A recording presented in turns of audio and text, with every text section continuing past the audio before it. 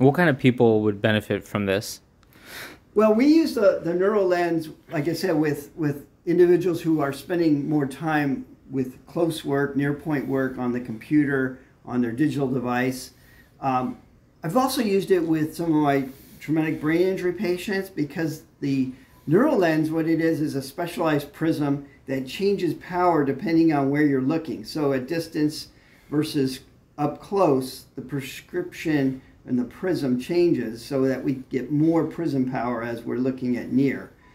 That's very unique because there's no other lens out there that can do that kind of change in power.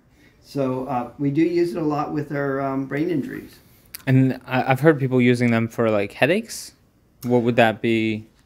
How would the mechanism of how that helps? One of the major areas is with headaches, because with the headache situation, there's a nerve called the trigeminal nerve, which is around in the facial region. Trigeminal nerve is what transmits pain to the, actually transmits pain from the brain. And it's partly related to how the two eyes are working as a team. So if it's difficult to converge the eyes, which we do when we do near point work, that can trigger that system, that trigeminal nerve, to signal up to the brain to increase the pain.